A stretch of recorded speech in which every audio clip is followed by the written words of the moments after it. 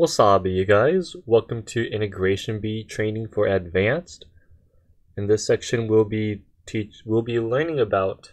In this section, we will be learning about periodicity. Now, let me show you what this is about.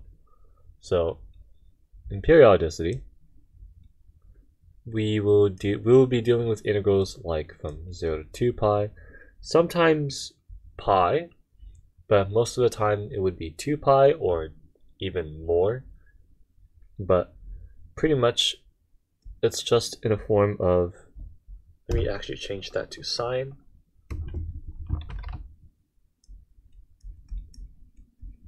So like sine ax times cosine bx. So usually like we would do trig identities to like solve this integral. But however, we know that instead of like trying to like actually form like the exact formation of this trig identity, we know that, okay, well, this is sine and cosine, right? This comes from the sine law, the sine addition law, right? It comes from this. So we know that it's going to be some half of 0 to 2 pi, and we know it's going to be like some sine of whatever, or let me actually call this portion A, right? And then this portion B. So it's gonna look something like this, right? And then of course we know that, you know, this is going to be like 8x bx, right? We don't know. Well, I mean, I'm just saying, just for like, this is just for like the speedness, right?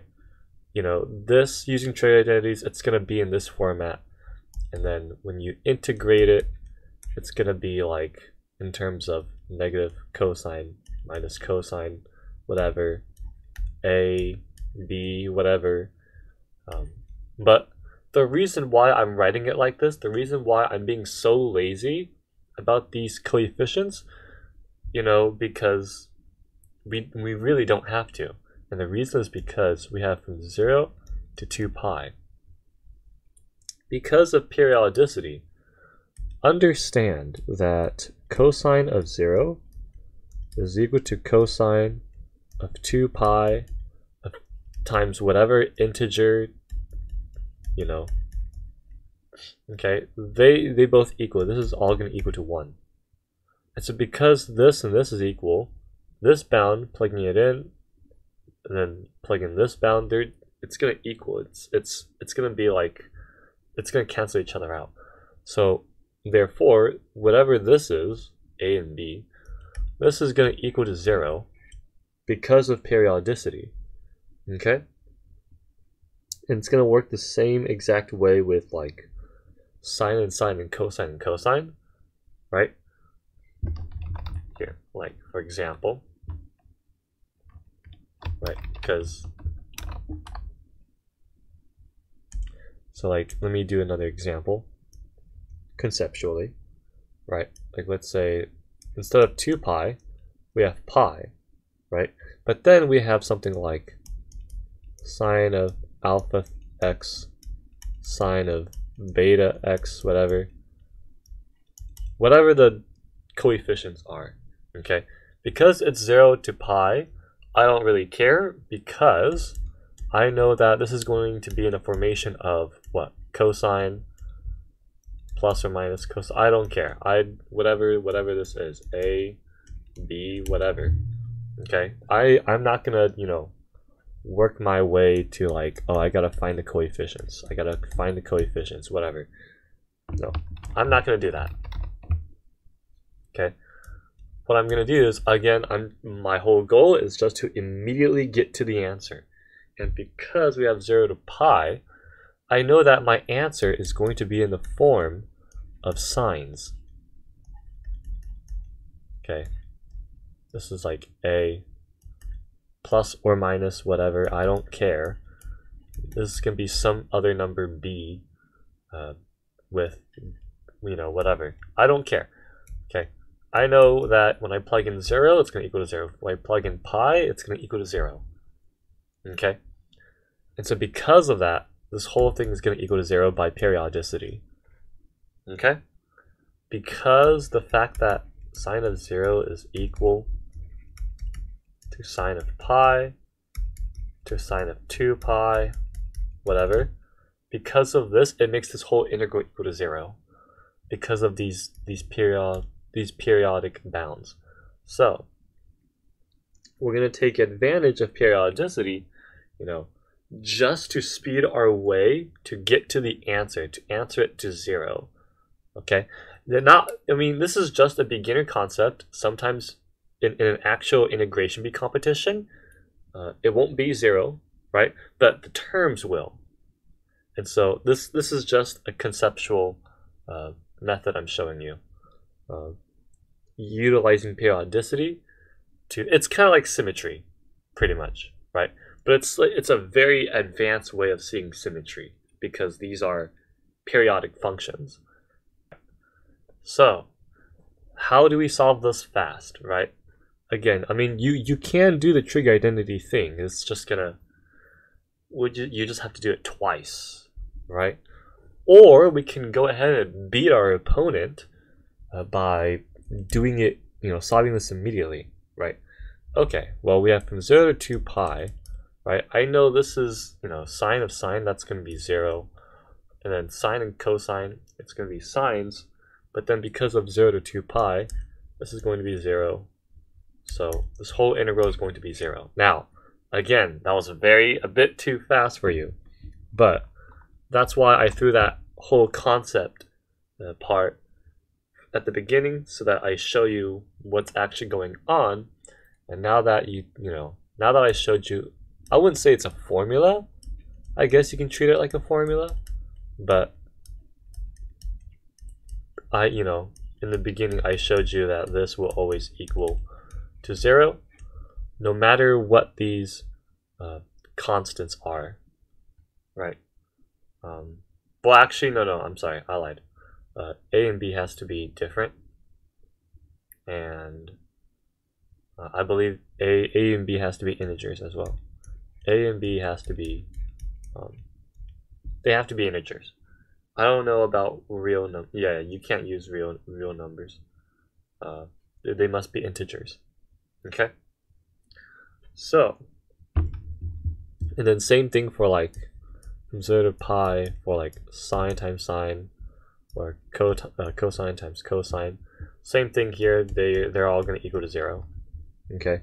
Some of you might be comfortable using Fourier series. You can do that, but I know nothing about Fourier series. But I'm just, if you don't know about Fourier series, that's okay. This is just an easier way to see it. Okay. Again, right, we have sine times sine 3x. That's going to be, cosine plus cosine. And then that's going to, when we integrate it, that's going to become sine plus sine of something, right? Again, I don't care about what the coefficients are because we're plugging in 0 to 2 pi. So it's going to, they're going to cancel each other out. It's going to equal to 0. Okay. This term's going to equal to 0. Sine times cosine 3x. Sine x times cosine 3x. That's a, what? That's a sine plus sine identity. And when we integrate it, that's going to be a cosine plus cosine. When we plug in 0 to 2 pi, they're going to cancel each other out by periodicity. This whole integral, it's just going to equal to 0. Okay? Alright, let's do this one. Okay, so this is a cosine cosine. I know that cosine cosine is going to be, let's see, this is a cosine plus cosine identity, right? I don't know why I really like that. You could just abbreviate it, right? We know this is a cosine cosine identity over 2, whatever. And then when you integrate it, it's going to become sine plus sine with whatever coefficients you have. I don't care, because when I plug in 0 and pi, they're just going to cancel each other out, and it's going to equal to 0. Okay, so now we're going to get into a legit integration bee problem, right?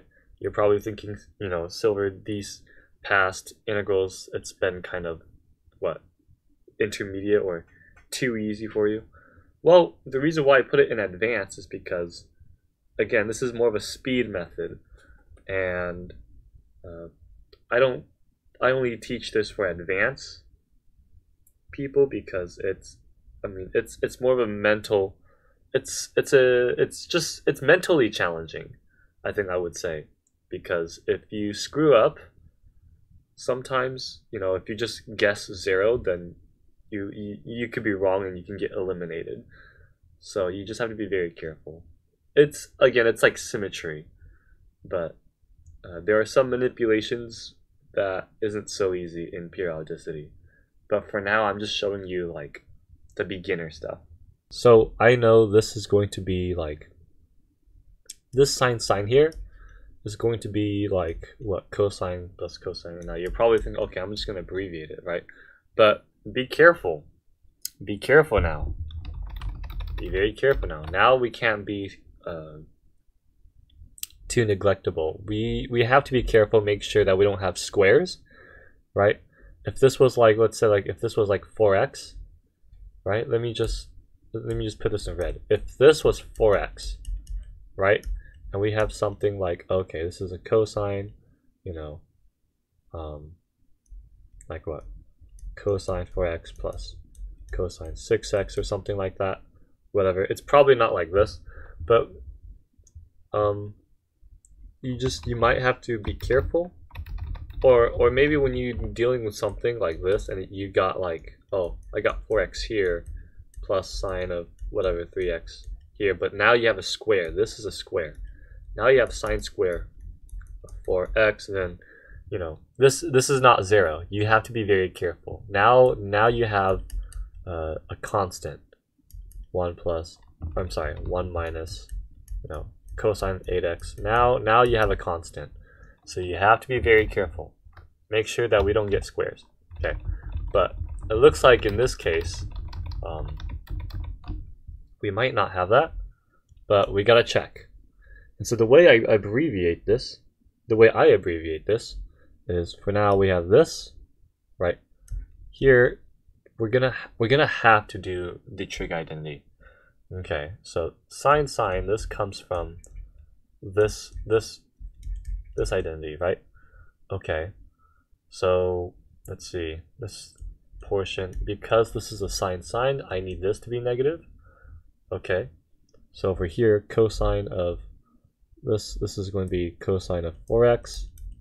And so what I do is I use square brackets, and then this is minus cosine of, let's see, this would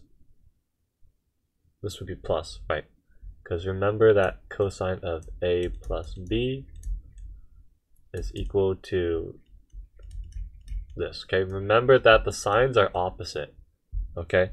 So in this case, we would have cosine of 4x minus cosine of 6x times sine of 7x. Do they have the same coefficient?